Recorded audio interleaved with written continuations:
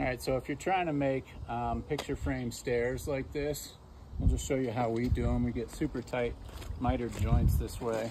Got a Craig jig here, and we just drill these out.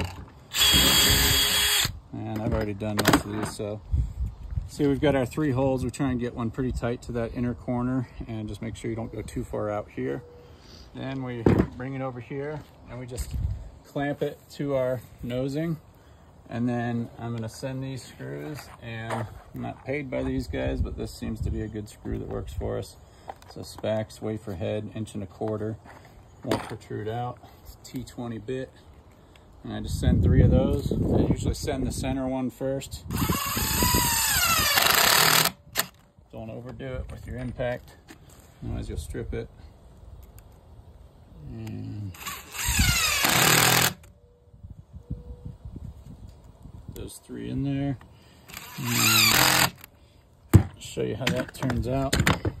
It's not always totally perfect, but usually pretty darn close. I haven't seen miter joints much better than that, so